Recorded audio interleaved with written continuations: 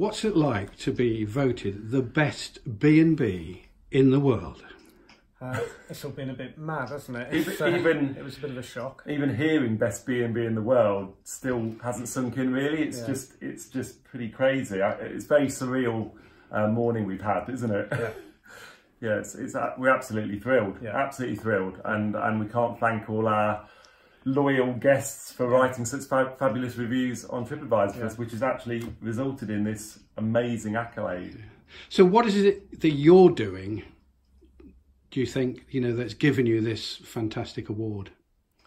I think we personally really put the effort in to make sure that every single guest has a great experience with us, and we add lots of little touches, so things like homemade baking in the bedrooms. We offer a welcome drink when people arrive. It's the small details, isn't it, that people remember, we find, just really small things. Even on a repeat guest, remembering if they take sugar in their tea. Or prefer a feather pillow or something like that. Just remembering guest preferences, I think, goes a long way, and people, it's like that wow moment, I think.